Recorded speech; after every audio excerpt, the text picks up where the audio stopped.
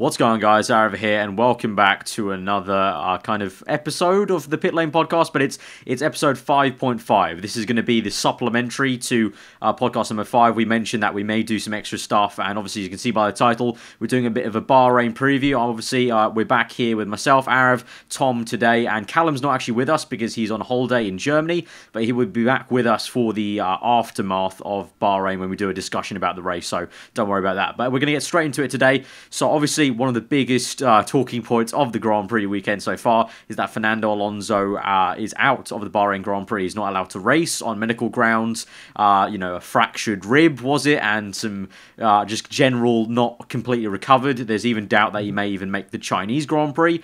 And so that means Stoffel Vandoorne is in for McLaren. So, Tom, what do you think about that? Because I think all of us were very, very intrigued. Well, it was an interesting. It was a bit out of nowhere, wasn't it? Alonso was pretty confident he was going to race. Everyone didn't really talk about it. He got out of the car in Australia absolutely fine. Everyone was like, okay, I'm sure he'll be fine for the next race in 2 weeks' time. And then out of nowhere, was it Thursday? It was Thursday. Out of nowhere, really, just and it was just announced. But just to specify, I think he had, like you mentioned, broken ribs, and I think he had a partially collapsed lung as well. Right. Okay. A small, and there was also just a bit there was one medical term which I can't even remember what the hell it was, but it started with a PH and ended in an X. I can't remember what the name is, but I know what you mean. Yeah. So I think what they meant was Alonso's got a condition where on the side where he's apparently broken a rib or two and he's had this collapsed lung, he's got a condition where essentially when you're a baby and you grow up, your ribs and your muscle in that area just doesn't develop as well as the other side. Oh, right. So he's weak on that side a little bit anyway. So that is an issue. Obviously, we know, like you mentioned, that he'd be out for China. Rib injuries tend to take quite a while to recover. They're a very slow healing process. Yeah. So I think it'd be quite unlikely we see Alonso at the Chinese Grand Prix, personally myself. Yeah, which is a huge thing for Stoffel Vandoorne. Obviously, if you don't know who, because there's a few people on Twitter who didn't know who Stoffel Vandoorne is, but you might have been living under a rock. Basically, he's the GP2 champion. He won it last year. He won it with 2 entire race weekends to go. He won it at Sochi. And just completely hailed around the paddock as probably one of the best drivers that wasn't in Formula 1 before he got into the seat today. But yeah, he's in action at Bahrain. He didn't look too bad. Tom, you brought up a good point before we actually started recording about the fact he hasn't actually had much or any running, and he's doing really well, solid. Oh yeah, literally, I told you before we got on, it's not like, for example, Alfonso Chelis Jr., who ran in FP1 today. Literally, Stoffel hasn't had a single lap in the MP431. He's gone straight in there. And bear in mind, this isn't like testing where you've literally got freedom to do laps. This is Alonso's car, so you've got to keep the mileage on the engine relatively low, and try not to break the car and all that sort of stuff. That's the biggest thing. he's having to do very limited running whilst trying to learn as much as he can. And he wasn't too bad, to be fair to him. Like I did say, he was 9/10 off of Jenson Button in FP1, I believe, and then 7/10 in FP2. Yeah, FP2. So not too shabby from him. I think he finished P11. Yeah, FP2, yeah. Stoffel Vandoorne was in 11th. I've got it on my side here. That's what I'm looking over here. So Stoffel Vandoorne with a 132.999. Button with a 132.281. So not too bad in terms, as you mentioned. If he's had no simulator running, he might have had a little bit of simulator running, but probably not a lot because obviously he's only the reserve driver. They really didn't plan on Alonso going out of action. And he had to take a late flight from Japan. He was getting ready for testing. He's prepping for Super Formula in Japan, so that's where his focus lied. In theory, yeah, he was ready. Thursday. He had to catch a late flight. Like I said, the simulator work for him in McLaren in Woking was very, very limited because he's prepping for a season in Super Formula, and I think he might even miss the first 2 rounds depending on how many races Alonso misses. But it's definitely an interesting one and a good chance for Stoffel Vandoorne. Obviously, everyone's been calling for his name to be in F1, because it was sort of a similar thing with Kevin Magnussen at the time when he came into the scene. Yeah, and there was even rumours that him Stoff and Magnussen would be teammates at some point, but people don't want Vandoorne to get the Magnussen treatment, so people are sort of cherishing his rare appearance until at least further notice. But, I think it's also a bigger deal because the way he won GP2 with, you know, the wins he had were so controlled and measured. So it's definitely a very exciting prospect, and definitely something we'll be looking at with, you know, much intrigue for the Bahrain Grand Prix. It's going to be very interesting to see how he does. But anyway, talking about the performance of drivers and generally, obviously we had FP1, FP2. FP2 just ended, 20 minutes ago as we're recording this. Obviously, generally in Bahrain for the night race, FP2 is more important than FP1 because FP1 is during the daytime. So I'm actually, Tom, I hope you agree, we're not really going to look into FP1 too much. No, I mean, there's not really any point, was really to be dusty honest. as well, and there was limited running. I think Ferrari did like 12 laps, so yeah. it was very poor. FP2, we're just a little rundown. So Rosberg came in first place with 131 dead, pretty much, 001 if you want to be technical. Lewis Hamilton second place, 131.242, storming lap by Nico Rosberg, setting the time alight.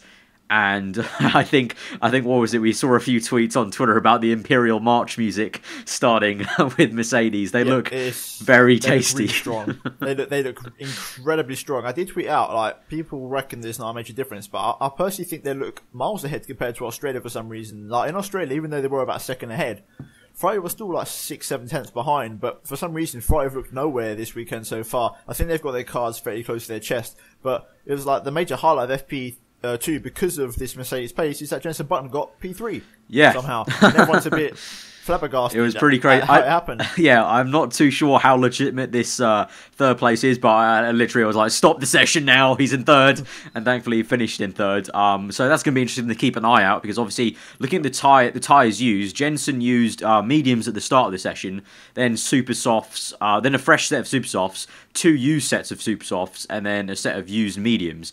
So the time was on super softs, so obviously most of the drivers did set a lap time on super soft, so there is some sort of thing to look into it, but obviously Ferrari didn't have the best day at the end of FP2 with Vettel peeling off, so obviously they haven't shown their full hand. We were talking about it before, again, that we both sort of agree that Ferrari are maybe keeping their cards close to their chest, not exactly showing, flexing their muscles, if you will. But do you want to talk through the issues Vettel had today, Tom? Well, obviously, if those of you who didn't watch FP2, then Vettel was just doing his laps. He was doing a stint right towards the end of FP2, and then I think like the second or third lap into his stint, he said the car felt sick, and then after that he followed up saying the car felt strange, and then a lap later or so he popped back up on the monitor and he'd actually slowed right down. He was just pulling over to the side, and at first everyone thought it might have been the engine because Vettel did state like his car was sick. And it wasn't until like at the end of FP2, or literally as the flag dropped, they showed a replay, and it showed that his left rear was off the car. So it turns out Ferrari didn't put the actual bolt on the left rear on properly. However, he did manage to do like I think 4 laps until he noticed that he physically couldn't continue. So who knows what could happen there? Obviously, it depends, because in terms of safety grounds, F1 generally is quite strict with the tyre thing, so it could be a grid penalty coming Ferrari's way, quite honestly, or it could be just a hefty fine. We don't really know. Obviously, FP2's just finished, but it's definitely hampered Ferrari. Obviously, Vettel was, like you said, the only guy who did not run the super softs at the top 10 in FP2. So obviously his lap time is a bit, you can't really take it for granted. But I just want to quickly say, bar the Mercedes, who were 1.2 seconds faster than McLaren, from third place, I think the next 14 cars down, there was 1.2, the exact same gap between 14 cars. Yeah, so Jenson Button was 1.2 off Nico Rosberg's time. Then if we look down all the way till Stoffel Vandoorne, 11th place, that's 1.9 off. And then even further down than that, the next huge leap is all the way down to 18th place, Julian Palmer, 2.6, and then after that there's an entire 0.3 jump. But from Julian Palmer up to Button, everyone sort of trickles down 10th by 10th, like, you got one person on 2.4, 2.3, 2.17, 2.12. It's all very, very, very close there in terms of the inter-team battle, so very interesting to see in terms of how close that's going to be. Obviously, Bahrain's usually quite a close circuit, at least for the V6 era. We've seen in 2014, teams were kind of side by side, almost like Catalonia in the days gone past, where it's more about the car performance than the driver really, and you saw teams so close to each other in terms of their teammates. Go on. Yeah, go on. What were you going to say? No, I find it staggering, like the fact. Obviously, like we said, we can't read too much into Button's third place. But it's like, if you look, I think Williams and Red Bull, they were like 8th, 9th, 10th, 11th, or thereabouts. And it was like Toro Rosso who were like sharp up the top, the top 6, you could say, and also Ferrari. So obviously we could what's the word? We could speculate. Yeah. That's the one. Yeah, we could speculate if McLaren will drop through the field a bit, but at the same time, it's a bit of a coincidence that both Williams and Red Bull and Toro Rosso and Ferrari none of them have actually gone ahead of them. It'd be strange if all 4 cars jumped ahead. Yeah. So there's got to be something there, because even Vandoorne, like we said in his first weekend, 11th place, but he's only like a couple of tenths off of the Williams and the Red Bulls, and that's the first time he's ever driven the car before. So yeah, I mean, there's got to be something to it. I mean, FP2 generally, obviously, for race run, it's obviously more for race run. So obviously, they're not focusing on the overall time, but obviously, all of them at some point did run the super softs, or most of them did, in that session. And obviously, they would be pushing at the start, and then obviously they're trying to do a race stint. So, obviously they'll just try and manage it and see how it goes. And generally, obviously, we saw Ferrari 5th and 6th. Then we got Danica Fiat in 7th, Bottas 8th, Ricciardo 9th, Massa 10th, and then Vandoorne 11th. So, as you mentioned, Vandoorne not too far off, because he's 1.9 off Rosberg. Massa was 1.8. So, yeah, very close for someone who hasn't had much experience with that specific car on the track. So, yeah, it's going to be a very interesting one. Obviously, again, FP3 tomorrow is, again, a bit of it's almost like a throwaway session in terms of usually FP3s for the qualifying pace, for the qualifying runs. But again, FP3s during the daytime, leaning a bit more towards the nighttime. So it's going to be interesting to see how everything lines up there, but I really think it will just be down to Q1, Q2, Q3, who really steps up to the mark. Obviously, in that infamous qualifying. Yeah, I was just about to mention the lovely elimination qualifying that's staying on for Bahrain. We'll see how that goes. Fingers crossed it's not such a wreck fest in Q3. I sort of want it to be, though. Yeah, that would basically mean that they exactly. get rid of it. If it's somewhat okay, then they might think, yeah, we was right all along. We've got something really good here. See what I mean? And they'll keep it somehow. So I'd rather it go horribly bad, like just a calamity, and they completely scrap it altogether.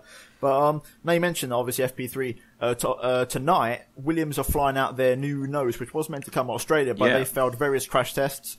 And I was watching FP1 and Ted Kravitz was talking about it. And if you happen to be in, I think, Heathrow Airport tonight, then you may see Williams mechanics shipping out a front little martini box. It's going to arrive late tonight, and they're going to be running that all through FP3, and hopefully they feel comfortable enough to run it for the race. They reckon it's quite an aggressive design and a new way of a new development path for Williams, something that they can look into over the season and hope to develop quite nicely. So it's going to be quite intriguing. It could be something very similar to what they've got now, something radically different, maybe like what Mercedes have got. Who knows?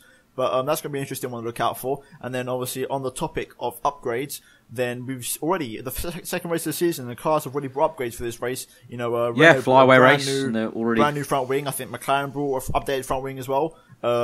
Teams like Manor, Ferrari, they've all brought little bits. I think even Mercedes as well. So teams already bring in upgrades, which is good to see. And definitely can't wait to get back to the European season, because that's when we'll see who really has the budget to progress this season, who can splash the cash strides and make it really go.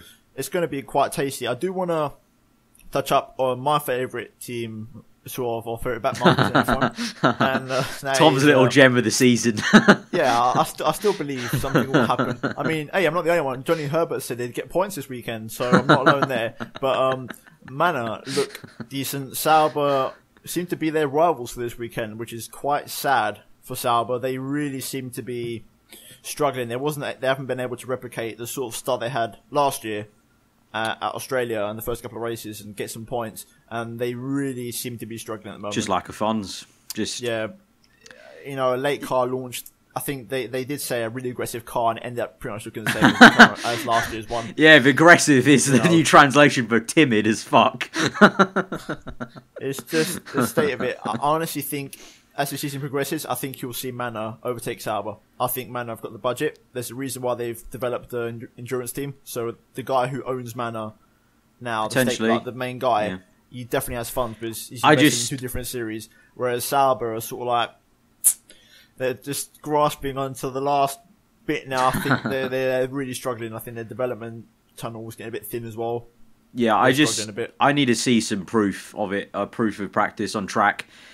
Obviously, Tom sort of was doing a bit of defending for Manor in terms of Australia, they had some really bad tyre day, but, they've got the same speed as Mercedes now in a straight line. So for me, they need to produce in terms of, they need to show that they're making up the numbers aerodynamically at some point in the season. Obviously, maybe not now straight away. When Europe comes around, they can ship those parts for, cheaper than they can ship them to Bahrain. They need to come out and really actually prove that they're going to improve for me to start even getting a bit hopeful. Because I did sort of get hopeful and sort of went, okay, Tom, you got some fair points pre-season, but then Australia came around, Australia qualifying Q1, and it was like, oh, just good old same manner. So I need some convincing. But just finally, I think we should start to wrap up the talk about qualifying. Final point for qualifying, I thought, was Haas had a bit of an issue at the end of FP2. We had, I think it was Grosjean, because I just got into the house as FP2 was ending. But it was Grosjean, wasn't it? Yeah, Grosjean had an issue with his front wing, and there was some debate on Sky's broadcast with Paul di Resta and Crofty about if the front wing, the talk about general safety of the front wing, is it tested enough, the pylons tested enough, and also, they were debating, is it riding lower than some other cars, and that if maybe the rumble strip made it go lower. Just generally, they've had some issues with that front end. Obviously it came off in testing, so they're going to have to, I feel like they're going to have to refine that. Did it come off at Australia? No, I don't think so. But don't quote me on that. But it definitely came off in testing. Yeah, I'm not sure either. And they had to reinforce it and go slower than they had to one of the testing days. And in Australia, I don't believe they had an issue with it. But obviously, Bahrain's got a bit more of an aggressive track layout in terms of the curbing as well. That's also just a general thing, that this is the first time we're seeing sort of a more thoroughbred track, if you can call it that, even though Bahrain's relatively new. But yeah, it's more demanding. Melbourne, obviously a street circuit, it can be very deceptive in what car performs better. We've seen back in 2013, McLaren's car performed differently from Australia to Malaysia. So it's all thrown up in the air a little bit from basically the Mercedes downward. Some things never change, just Mercedes constant. But I think that we're going to call that a time on qualifying. So we're going to move on to generally news outside of the paddock in terms of off track. So Tom, I believe you have a little bit of a list, so I'll let you kind of steer this part of the podcast. Well, there's been quite a fair bit of news this past week. We don't normally talk about news leading up to race weekend because we just basically focus it on the podcast, on the actual race podcast itself. But there has been quite a few talking points that I think we should discuss, with the main one being Formula One management and the state of how what their direction is regarding Formula One and just the worldwide branding and their appreciation for the fans. Now, obviously, this is quite a tasty one, so I think we'll get straight into it. So, generally, there's been a couple of articles up this week, and I think, if you can back me up on this, but there's been various Twitter accounts, F1 Twitter accounts, for example, like F1 Grand Prix Times, Autosport, like these sort of accounts that base themselves off of make a living as such, based off of F1 and the tweets they put out. And a couple of accounts, I think, something like a combined 150,000 followers between, I think, 3 accounts, got shut down by FOM because they had the word F1 in their name. Yeah, it was an article in Grand Prix. It was more or less the established press. It was more just huge accounts with quite good followings in terms of mainly a lot of the Instagram accounts. You had Instagram accounts with F1 images or just F1 in their name, and they were posting images to Instagram with F1 cars. They were just fans. We're fans. I post pictures of F1 cars, but because they had F1 in their name, FOM felt like there was a bit of confusion, maybe, that people would think they're affiliated with F1 in an official manner, and they sought to take down these accounts, which is frankly completely absurd. And they've done stuff like that in the past. Last year, we had the same sort of fiasco with Twitter accounts. They were taking down Twitter accounts, and now this year it's Instagram accounts. And also, not only that, we won't get completely into it because I feel like it could potentially be a separate video in itself. So let us know in the comments below if you're watching this far. Let us know in the comments if you want me, Tom, and Cal to make a video, not a podcast video necessarily, just a video talking to each other about the FOM controversy with taking down mods on various, not even F1 games, just racing games, and the whole fiasco between FOM and just their general outlook on copyright. We'll go more to pretty much a state of F1, if you will. Yeah, state of F1 in the media, how they want to go about it in copyright terms, and what what they're doing, because obviously a lot of you guys aren't on Twitter, and that's where mainly most of the news goes down. So I do implore you guys, if you don't have Twitter, do sign up and go, it's Tom saying, you can go follow us, but follow F1 accounts, and that's where most of the news goes down. That's where more of the community is kind of based in Twitter. You don't actually necessarily get a lot of the actual info on YouTube or other sites. But yeah, let us know if you want us to go into that. But basically, essentially, FOM is to put it lightly, being a bit of a D-bag, and they're sort of just, it seems like they're kind of abusing their copyright powers a little bit too much, and just pushing down fans, younger fans, obviously, who are running these Instagram accounts, and who make these mods, and it's just, I've seen established press members who write articles for Autosport also agreeing with us and tweeting out that it just seems like they're pushing down the true fans, the dedicated fans, and the fans who spend hours creating content for different games related to F1 or posting images because they really enjoy the sport. They want to share their interest in the photos and the cars. It's just a bit of a very messy situation. So I'll sort of stop there. Let us know if you want us to make a more in-depth video. So let's move on to the next little thing that was off topic, I guess. Well, obviously, on the topic of F1, Bernie Ecclestone said this week that supposedly he's sort of agreed to sell F1. He's awaiting confirmation from the CVC to see if the deal will be finalised. Obviously, the sum and to who it's been sold has not been told. It's been kept very confidential. All we know is that Bernie has agreed, in principle, to sell the sport. Now, this could be a good thing, depending on who takes over. Or it could the person be who may take over might employ their financial power over the sport and just, stake and completely restructure the sport, which is what everyone's begging for, or like what the GPDA are begging for. So it could be a blessing in disguise, or it could be bad. Yeah, tread lightly.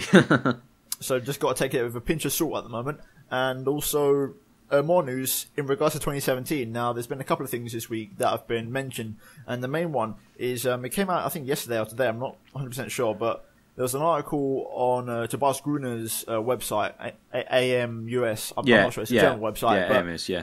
Essentially, 8 out of the current 11 teams on the grid have apparently, in principle, not agreed to do the 2017 rules in 2017.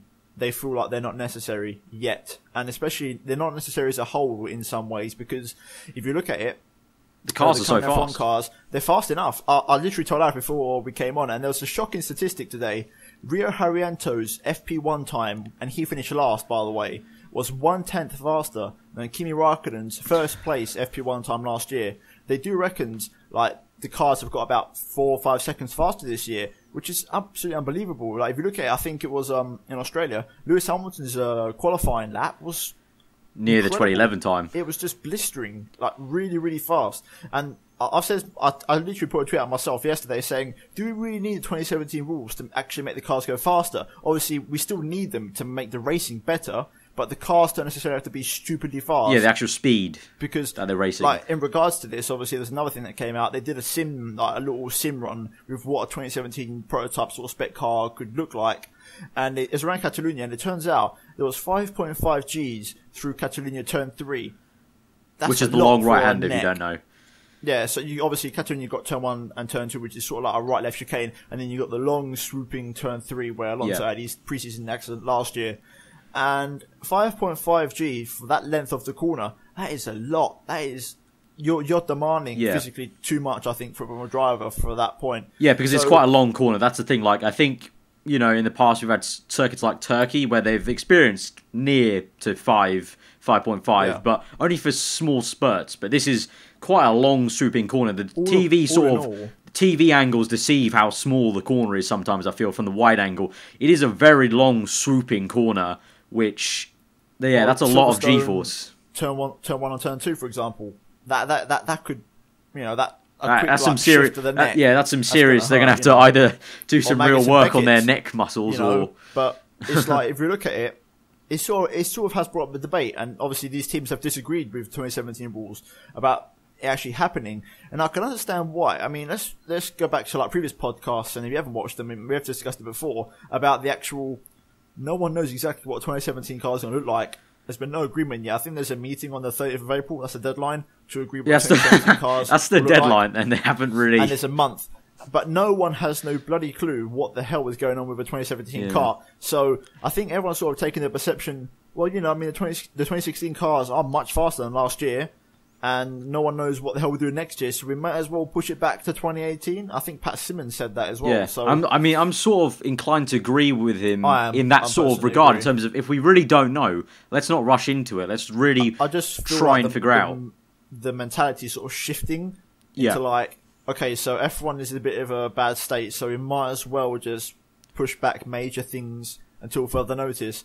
So obviously, there is certain problems and things you could discuss. Like overall, like I said, I don't really care. I think the speed's actually pretty good now. The lap times are fast enough. You can see, like, in terms of how the faster cars are. The cars look faster. Like some of the shots where they come whizzing around the corner and you get a brilliant panoramic view, you can physically see they're much faster and they've got a bit more downforce, which is crucial. But I feel like the speed doesn't really need to be a major issue anymore. Like, they can still make the cars a bit wider if they want to, like. But it's just the racing now. They have to try and find a way to maintain the same lap times, but also improve the racing by removing current aero elements on the top of the car. Yeah, which we discussed quite a lot in the last podcast. We went on a very long discussion about it. So, yeah, that's all up in the air. I'm going to guess eventually, in like a month's time, we'll be making a podcast on what that goes. So that's going to be something to mull over. But Tom, are there any last topics to really discuss? Or I think we might be coming to an end. Looking, and I think we're coming to a bit of a natural end. I'm just looking real quick. And no, that's pretty much it. I think that's it. I do want to touch up about Haas today. Yeah. You forgot to mention, I think Grosjean sort of broke down at the end. I think he had a smoking engine, didn't he? Right at the end. He had the front wing issue, but then he was smoking at the end as well. He went back out and he actually smoked his engine, so that's a bit of a interesting one for him. And I wanted to say regarding Alonso's crash in Australia, there was a lot of debate regarding his engine. Turns out they tried to recover the engine, they sent it back to Japan, to Honda HQ, to try and see if they could somehow bring it back. But it turns out the engine's just scrapped, and they've got a new PU in the back of Staff's car this weekend. And basically, Alonso's one engine short for the season, so cue the grid penalties later on this season. Yeah. I think we're going to wrap that up. So, guys, if you have enjoyed that video, smash that like button. It'd be absolutely awesome. We're going to try and get over 1,000 likes. As usual, let us know what you thought about the topics discussed. We want to know what you think. We may not. I may not reply from my account on this channel to any of your comments below, but trust me, I do read them through. Tom and Cal also read them through. It's very interesting to actually just get your opinions and gauges, and also I've been seeing a lot of you just talking with each other, which is fantastic, to try and create like a bit of a community feel around the podcast of you guys discussing it, coming to talk about real life Formula 1 and discussing it in depth in the comments, which is absolutely awesome to see. If you're new around here, then subscribe to this channel for the podcast. It's been a bit of a supplementary 5.5. We'll be coming up with 6 on Sunday for the Bahrain Grand Prix discussion. I'll try and get that out as fast as I can after the Bahrain Grand Prix is over and we do that video. But subscribe to Tom as well if you have enjoyed his thoughts, and check out his channel. Obviously, Callum is not with us. He will be joining us on Sunday. But yeah, that's been it. I hope you guys enjoyed that little supplementary, and we'll see you guys next time. I hope you enjoy us today. Hope you enjoy the Bahrain Grand Prix weekend, and we will see you on Sunday. Goodbye.